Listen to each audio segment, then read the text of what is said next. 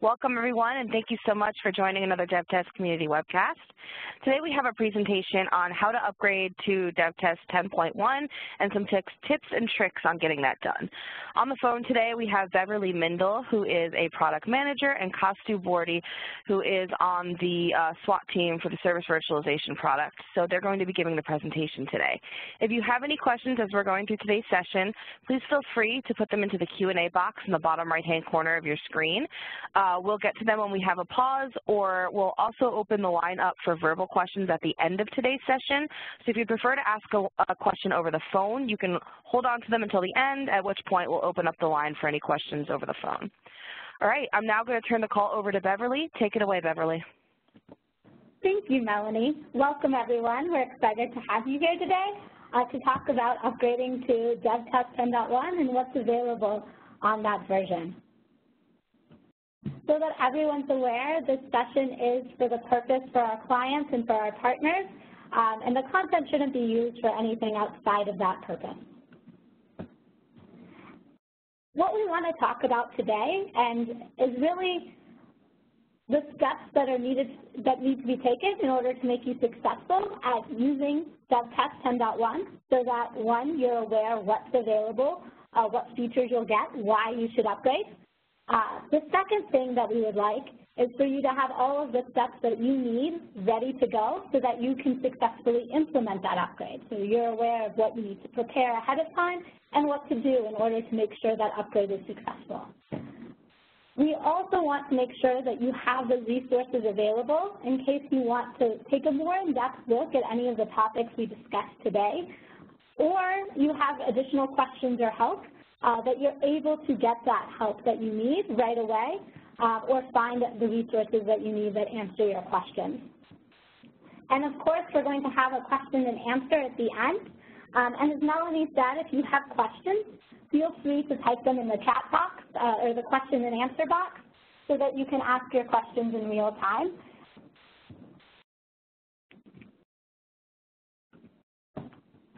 Without further ado, we're going to jump right in and talk about why upgrade. So being on the latest version of our software allows you to have access to the newest functionality that's available in 10.1. We also know that older technology can be more expensive for organizations like yourself to maintain. We shared with you a list of what versions went end of service on the left. And as you can see, a number of versions have gone end of service recently or will be coming up on their end of service very soon. And we want to make sure when you upgrade, you get access to our support experts. And you're on a newer version, you're able to get faster resolution time to issues that you might have. If you're on a version that's no longer supported, you don't have access to our great support experts if you have questions or need help or run into an issue. You also get access to the latest functionality that's available in DevTest 10.1, and my colleague Kausta is going to share with you a little bit more about what that functionality is and what you can look forward to as you upgrade. So I'm going to pass it along to you, Kausta. Sure. Thanks, Beverly. Okay, so we'll get started. As we saw on the previous slide, if you are on any of the versions prior to 8.5, the end of support for that has already been reached. So if you look at the slide again, if you are on any version from 7x or 8.1, 8.2, 8.3, 8.4, there's no support for those versions anymore. July 1st was the end of support for versions till 8.4. And the third line there says 8.5 and version 9.0, the end of support, end of service, is 15th October. That's 1.5 months from today. So the reason why we're having this webinar is for you to understand what new features have gone into the product, starting from 8.0, and how it would help you in your implementation of service virtualization, as well as making sure that you're making use of all the latest features that we put in the product. Right, so what I'll do is I'll go over the tips and tricks on upgrading. Of course, the understanding here is that every implementation of service virtualization is different and unique. So you might have a few things here and there that might be specific to your implementation. And again, that's the whole purpose of having this webinar, where you could listen to the basic tips and tricks on upgrading or migrating to the latest version. And also, we'll provide you with the resources that you could use. You could contact us. You could look at the Upgrade Center. We have all those things, all those resources for you as we move along this presentation. So the first thing on this slide I'd like to present is we have all the new features that have gone into the product, the marquee features that we have, right? The first one is the DevTest portal UI. Previously, we just had the workstation to create virtual services and to create tests, to run tests, and to run virtual services. And then we also had the DevTest console for reporting, and inside the DevTest console, we had the server console, right, which ran on 15.05. So as of version 9X, there is no support for the DevTest console and the server console, and that was replaced by the DevTest portal. So the DevTest portal basically enables you to create, edit, deploy virtual services. There's also a reporting console in there, and this is all based on the new AngularJS technology. Right? So that's how the new portal is built. There's also ACL administration. There's also the CVS dashboard. So everything that was in the DevTest console was ported over to the DevTest portal. So it's a new slick UI. The next one is in the DevTest portal, we are using new enhanced APIs, which allow us to create virtual services faster than it was before. There's enhanced Swagger 2.0 support, which enables you to use your Swagger doc or Swagger spec and create tests in app tests, as well as create virtual services. And also, we support internal and external references as well. We have improved. We've had the CI/CD support for a couple of releases. We've made some improvements to that support for CI/CD and also to create some baseline tests based on that. A couple of other things. We added the integration with CATDM, which is the Test Data Manager. That was added a few releases back, as well as the Agile Central, and the HP ALM plugin always existed, but since HP changed from Quality Center to ALM, we had their APIs changed. We had to change our plugin to make it more robust so that it supports the latest version of the ALM product. Right. Another thing is, as I mentioned, the TDM, which enables you to send request response pairs and create a virtual service on the service virtualization side. Right, so all your test data can be moved and pumped into the virtual service. The Agile Central integration allows you to tag your tests, and whenever your test runs, the application test, the TSP file, when you run those, the results of those are stored in Agile Central, formerly known as Rally. And the final one here on the slide is the support for Docker. The Docker support was added around version 8.3, where out of the box, of course, this is on Unix. We provide you with images for various images for VSC, registry, dashboard, that you can take and run those, create containers, Docker containers, use them whenever you need to. Let's say the scenario there could be you want to do some testing on a VSC, you just bring up a VSC container, do your testing against that, and once you're done, you can just shut it down, right? Just like a churn, use, and then throw away your churn and burn. So that many of our customers are making use of the Docker feature, the Docker support that we had added previously in 8.3. And if you look at the communities, we have a lot of threads going around regarding Docker. People have posted questions, and many of those have been answered. And again, If you have not looked at Docker, please feel free to do so. Okay, so looking at, since all of you are users and implementers of service virtualization, you probably know about our public site for documentation, which is called DocOps, DocOps.ca.com.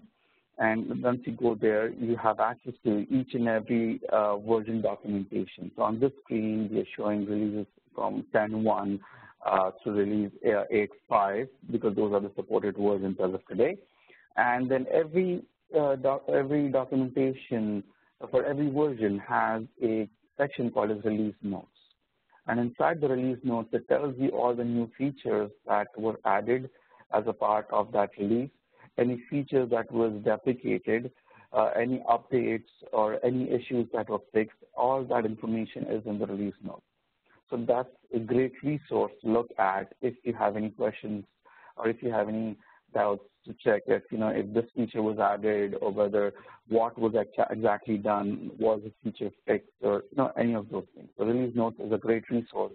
In case you've not looked at it, please do that. Thank you, Kaustav.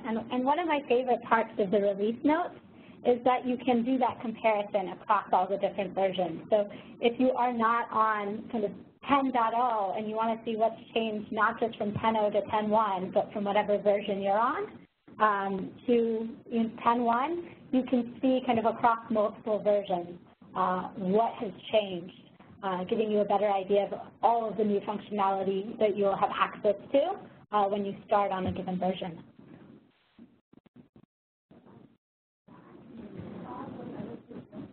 So now that we have a more in-depth look of some of the functionality you can expect to see on 10.1, we want to talk about how do you get there. So what do you need to do in order to successfully upgrade your environment? I'm going to take you through some of those must-do items that you should do to prepare, and then I'll pass it along to my colleague, Kaustav, who will take us more in depth into some of the best practices that we recommend and how do you upgrade and then verify that your upgrade was successful. So when we look at some of the things that you must do, there's a couple of preparation items that we strongly recommend. In fact, we recommend that you have to do this in order to have a successful upgrade experience. The first that we recommend is you should back up your environment, and we'll talk about what that means in a little bit. You should also prepare for any database migration that may occur. And then you should also know your environment, know what you're going to be upgrading to and the details around your environment.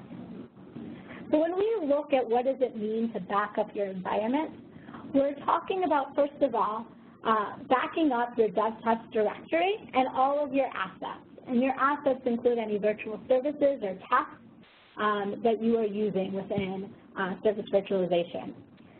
We're also talking about backing up your databases. So this will include your registry and your enterprise dashboard. Now, if you are on 7.5 or earlier, you should make sure that after you've done any sort of backup, you should uninstall your enterprise dashboard. If you're on 8.0 or later, you don't need to do that step. You just need to have a backup. But again, if you are on 7.5, please make sure that after you've done your backup, you also uninstall your enterprise dashboard. And that is a needed step in order to successfully upgrade to 10.1. In terms of preparing for your database migration, we recommend that you go and look in your configuration files and update the credentials to make sure that the user for the database has full database administrative access. Oftentimes, when you first, after you've done the initial install with a full DBA, users will go ahead and change the credentials for the user so that they don't have full DBA privileges anymore. And that is quite common. So we recommend, again, before you start the upgrade process, take a look at your configuration files and make sure that the user is authorized to have full database administrative rights. because it may require a schema change in terms of the database, and we want to make sure that we're able to successfully handle it, and that user has the right to be able to do that. And then, of course, you should know your environment, so know the information around the hardware that you're planning on using. If you have any certificates that you need to handle, have all of that information handy. Any authentication or LDAP requirements, make sure that you have all of that information as well. And again, we talked about some of the database information that you'll need, but just make sure that that's on hand as well. So we just want to make sure that you kind of prepare for that information ahead of time before you begin the upgrade process. And Kaustav, I'm going to pass this along to you to go over some of the best practices and next steps. Sure, thanks. Okay, so let's get into the actual best practices for upgrading. So as is the right practice, before upgrading your main environment, always make sure that you have a sandbox environment. And most of our customers do have a sandbox environment which they upgrade and make sure that the path to upgrade and everything works fine as expected, right? Because this is a low-risk environment. If you have any issues or if you run into any issues as a part of that sandbox environment upgrade, you can always reach out to us. You can always reach out to CS support and get your queries answered. And if there are any issues, we don't foresee any issues with the upgrade because we tested it many times. But again, if there are any minor issues, we should be able to help you out with that, right? Just to make sure that the upgrade goes on well and smoothly, right? And also that enables you after the upgrade, once the upgrade goes through, to make sure that you're, in case you're using the tests, that your tests run as expected as previously, as well as the virtual services are being deployed correctly and the virtual services respond in the correct fashion, right? And more importantly, the new features that were added as a part of the release, you are able to go through and play around with those features and decide if you would like to use those features after you upgrade your main environment. Right. And two ways to upgrade to the latest version. The first is in place. So wherever you have your existing install, whatever version you have, you might still have a 7x version, you might have an 8x or a 9x version. It's just run the installer on top of it, the new installer on top of it. It would just make sure that it copies all the relevant new files there and updates any properties files that it needs to, and goes to the install and does an in-place upgrade. The second option is new location. There might be scenarios where you would not want to do an in-place upgrade, and maybe it's a new box that you want to install Service Virtualization on, right? Then that's a new installation, and then you would copy your assets from one version to the other. That could be the scenario, right? So those two ways. A couple of pointers about the enterprise dashboard. So prior to 9.5, the dashboard configuration was in the local.properties. That's where you configured your where the dashboard is, as well as the database connections for the dashboard. After 9x onwards, we've moved all those properties to a file called as Dradis.properties. Dradis is an internal code name for the dashboard, hence the name Dradis.properties, and that contains the database information. As you probably already know, that the dashboard uses a separate database schema than the registry database. The recommendation is not to have these database schemas separate and not keep them together. The obvious reason being, we want to keep the registry database separate from the dashboard database. And so one interesting pointer here is that if you're doing an in-place upgrade, the installer detects that, and if the installer detects that you're on a prior version of the dashboard, it takes all your relevant information from the local.properties file related to the dashboard and copies it to the Dradis.properties file. So at least that creates the base for you And again, as a best practice, you can go into the Properties file and verify, make sure that all the properties, the database configuration and the location, the port that the dashboard is using is correct. Right, so those are some tips on the dashboard. Okay, steps to upgrading. Now, the first and the most important thing is you need an installer, which you have access to that from the CA support site. The next one is the license key. So when you're upgrading to 10.1 version, which is the latest version and which is the version that we recommend you to move to, most probably you would have to reach out to support. Just take a look at your license file, the DevTest lic.xml, and that's the DevTest home or Lisa home folder. Right? Take a look at that, and when you right-click and open it, if there is an entry for 10.0 or 10.1 or 10.x, you should be good. The installation should work fine. If not, please reach out to the licensing team, and they should be able to provide you the new license file. So once you have that, make sure that you shut down all the services and applications that we're using, Service Virtualization, run the installer, depending on if you're doing an in-place upgrade or in a new location, just run the installer. And once that's done, configure the properties files, go to the local.properties. If you need to make any changes, which you should not, which there's no need to make any changes unless you want to make any changes to the new version. Otherwise, all your previous configurations will work. Now, again, if this is a new location installation, so let's say you decided to install it on a new box, of course, you have to move your local.properties, your site.properties, if there was Redis.properties, all those properties files as well as VM options files, in addition to all the assets, right? Moving your virtual services, your tests, and all those assets you have to move from the projects folder or move the projects folder to the new location. You'll also have to move the VSC deploy folder, which contains all your virtual services, right? And starting with version 8X, ACLs are mandatory. Prior to that, there was an option where you could turn on or turn off the ACLs. Moving forward with 8X, it happened a couple of years back, the ACL is a must. And to get more information on the ACL, you can look at the DocOps site. Let's say, so this is, let's say you upgrade this in, you upgrade your registry box. In case you have remote components, and which many of our customers do. Let's say you have a remote simulator, you have a remote VSC or multiple components. The ask is you go to those boxes and upgrade those components. And as long as your previous configuration was good, even after the upgrade, once you bring up that component, no need to bring up the registry. There's no registry on that box, right?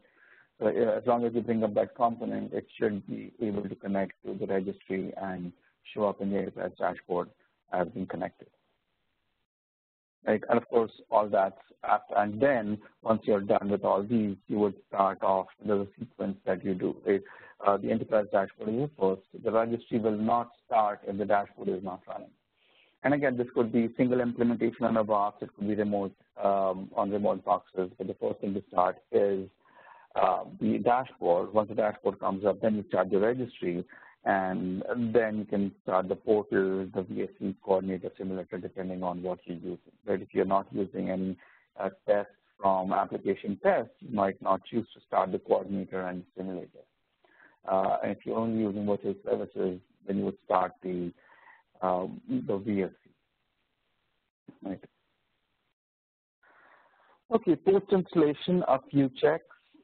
First, verify that the dashboard, enterprise dashboard connectivity is there. So you go to 1506 port and make sure that the dashboard comes up. Right? Once the dashboard comes up, the next thing to verify is the registry connectivity. Right? Once you start the registry, the dashboard should show a line, an entry for the registry, saying it's up and running. Right? Once that's done, you would start the other components. You start the VSC as required, the simulator coordinator, and all those would show up as started, and their count would be, if you have all of these components with one component everywhere, that count in the dashboard what we want from the simulator, the coordinator, WSC, right?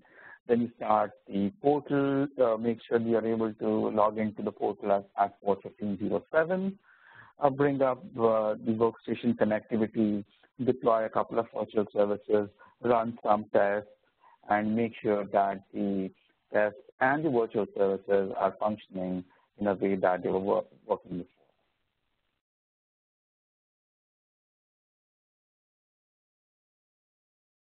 Okay. Thank you, Kaustav. I'm going to talk about next some of the resources that are available. So if there are any topics here that you want to have a deeper dive on, or if you have any questions as you're preparing for your upgrade or need help, I want to be able to show you where you can find these, where you can go. So we talked a number of times about opportunities and more details where you could find information in our documentation, whether that was information about how to upgrade, whether that was information on ACL, which is now mandatory.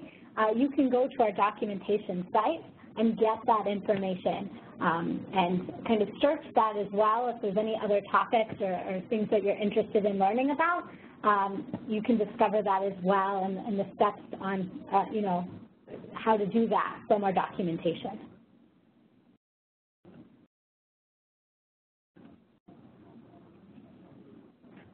We also have a community upgrade center. One of the things that I love about this center is it links to a lot of different resources that are available. So it breaks things down on, why you should upgrade, preparing yourself for the upgrade, and what you should do post-upgrade. It links to our documentation that we've been discussing.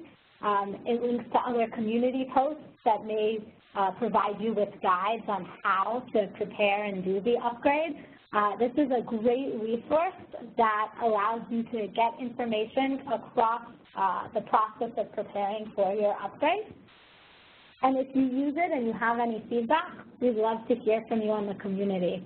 But this is a wonderful resource that just sort of combines all the resources that are available for you related to the upgrade process in one location. We also have YouTube videos on the installation and configuration process.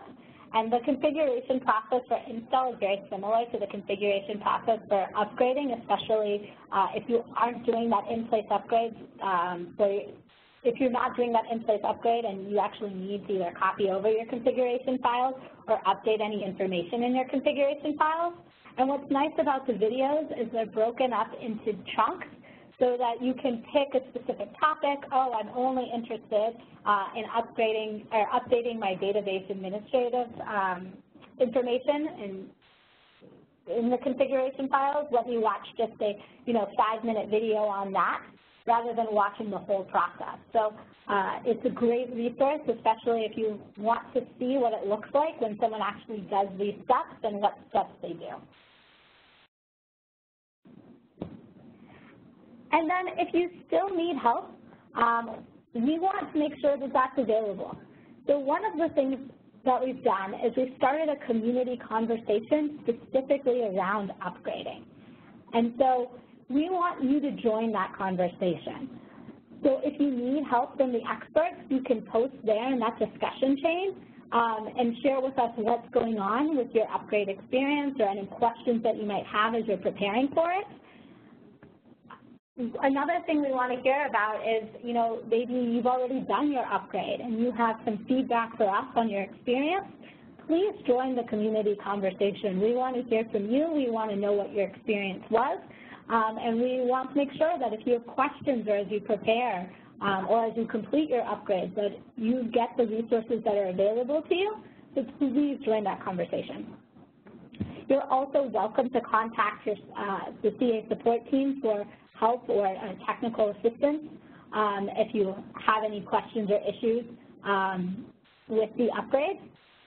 Your account rep will also want to hear from you to hear about your experience. So if you have anything that you want to reach out to, you're welcome to contact your CA account rep as well. And then Kaustav has shared his contact information. and so you can also follow up with CouchDev if you need any help or have any additional questions. So I want to take a moment to summarize what we discussed today and what our goals were.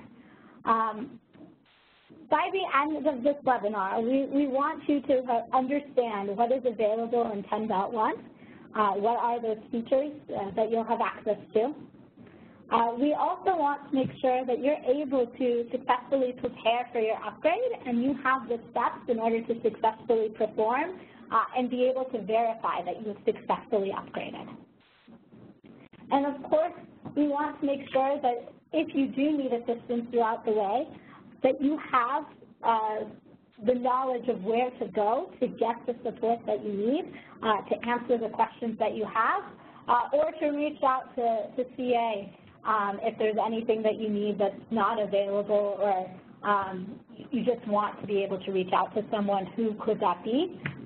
We want to make sure you have that information as well.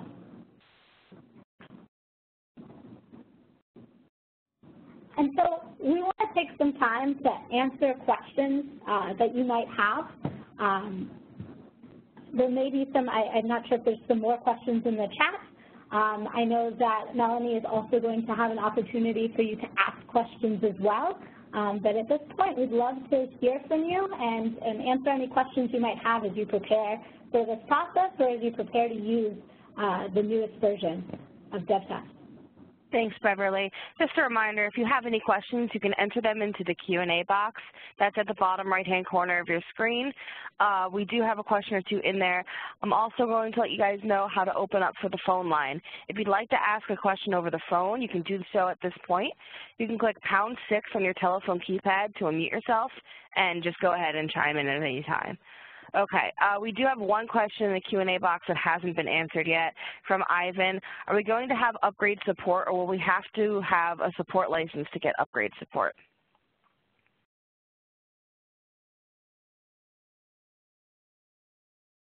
Yeah, so I'm not sure what the current scenario is. Generally, you should be able to just reach out to me. I'll send you my email address. Just reach out to me and we can take a look at that. See, I'm not sure if you have the maintenance contract with CA or what the scenario is, but I'll definitely be interested in assisting you on this.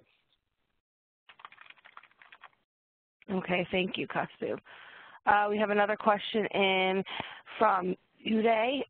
Is there any cost involved in upgrading from 9.1 to the latest version?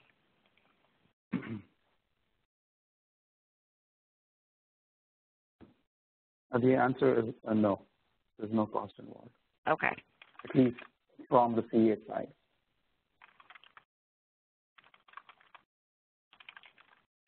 And so if you have that active support and maintenance contract, you should be able to log in and download the installer and upgrade. There shouldn't be a cost associated if you're in an active maintenance agreement. Now, one thing to remember is a few versions back, we have stopped supporting Windows 2008, right? So if that is the OS that you're still using, and we've seen this at a few customer sites where they were using 2008, but that's not on the supported matrix, not on the supported platform matrix. So then they had to upgrade to Windows 2012. So there might be a cost on your side to get that infrastructure. But other than that, I think we should be okay from the CA side. Okay, any other questions, guys? Just a reminder, you can put them into the Q&A box, or at this point, also ask them over the phone by clicking #6 on your telephone keypad.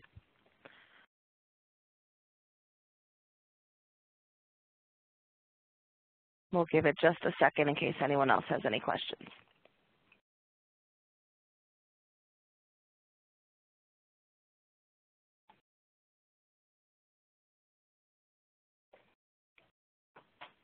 Oh, we got some positive feedback on the session. Thank you. Okay, so let me just make sure there's no other questions. One more from Jung Jae. Are we going to provide any kind of deployment architecture diagram for 10.1? No, this depends on, see, we don't provide the architecture diagrams because, it depends on what you're using it for and how many registries you're using, how many VSCs you're using. We have a generic architecture diagram on the DocOps site that we can take a look at as to how the registry, VSCs, coordinated simulators, how those connect to each other and what their role is. But whatever you're using if you're using 9X, everything should be the same. We've not added any new components. Whatever we had are the same. We've added new features, but at least from the deployment perspective, that's still the same. The number of processes we had in 9X are the same as the number of processes we have in 10.1. So for generic diagrams, please take a look at the DocOps site. Great, thank you. Another question is from Uday. Yes, we will be sharing the recording from today's session on the communities later today. Keep an eye out for that. We post a webcast recap to the DevTest community with the recording, any relevant links, and any other information. We'll also post the Q&A transcript and all of that.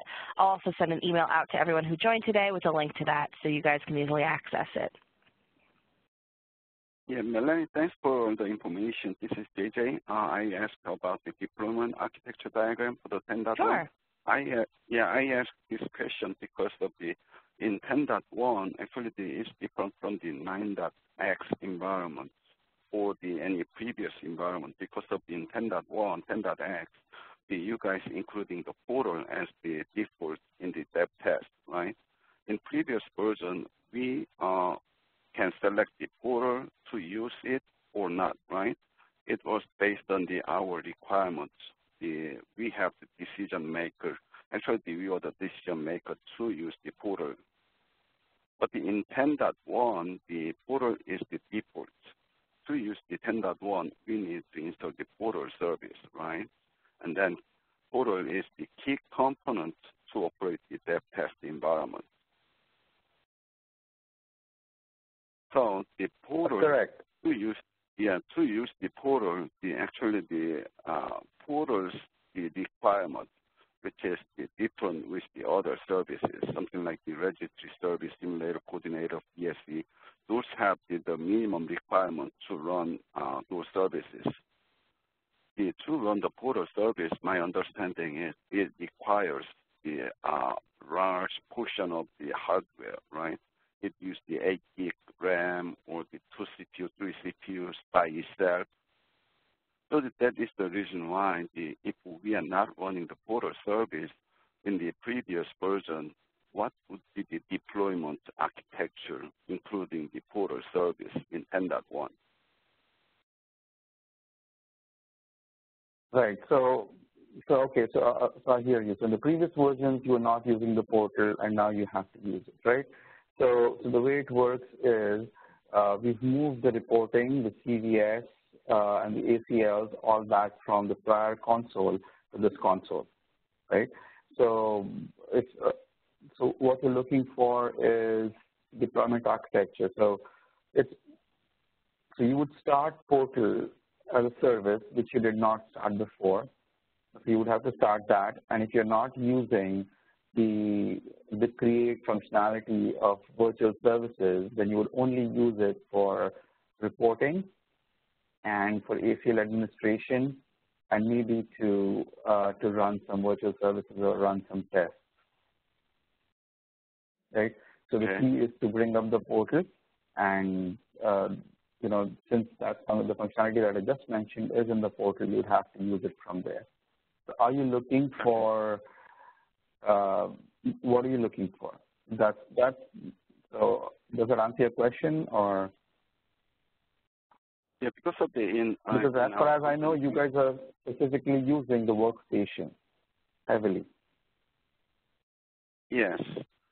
So the portal, you are talking about the portal service in 10.1 environment is minimized, and then the border requirement is not the same with the previous version. Is that correct? Are we talking about the same portal? The 1507 portal? For example, in 9.1, their test to run the portal service, we have to have the minimum, the 8 gig memory, and then 3 or 4 CPU allocated for the portal service. But in the 10.1, what would be the requirements to run the portal service? I see. So, so that requirement, again, most of the time, 99% of the time, we've seen the portal running on the same box as the registry, right? So if you have, there is a way to separate those, but again, most of the time, the recommendation is to have the registry, have the portal on the registry box. Right, so if you have, so of course, you're not going to use a 4 GB machine for the registry because that's the heart of the installation. I'm assuming most of our customers have 8 GB plus, right? At least for the registry, and then you would have distributed components. So again, if you're running everything on one box, you need the 8 GB is not going to help you, right? If you're using a VSC, if you're using a registry, if you're using on a portal, then definitely you would need more hardware, right? In terms of more enhanced configuration. Yeah, that's the reason why I'm asking for the deployment architecture. What would be the difference?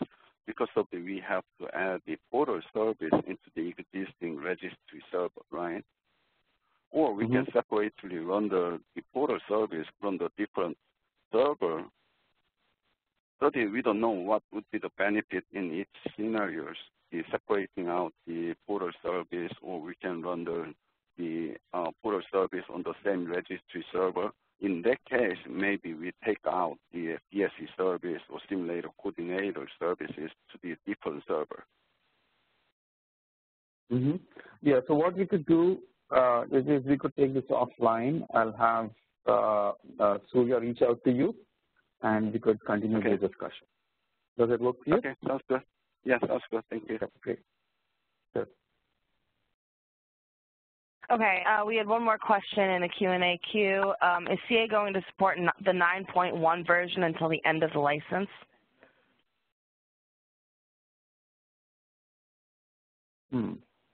That's a good question. So, the way it works is you would, ideally it's supported till the end of service is up, right? So looking at this, the end of service for 9.1 is, when is it, in July, is it, Beverly, is it July 20th next year? Okay, so February 1st. Yes, so, I have it shown. Yeah.